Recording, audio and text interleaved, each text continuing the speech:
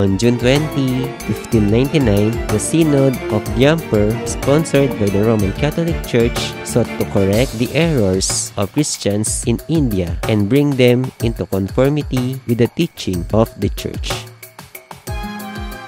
June 20 is the feast day of Saint Adalbert of Magdeburg, known as the Apostle of Slavs, born probably in the year 910 in France. He was a German monk at the Benedictine Monastery of St. Maximinus in Trier, Germany, and was the first Archbishop of Magdeburg. He died on January 10, 981 in Germany. Anyone can be a saint.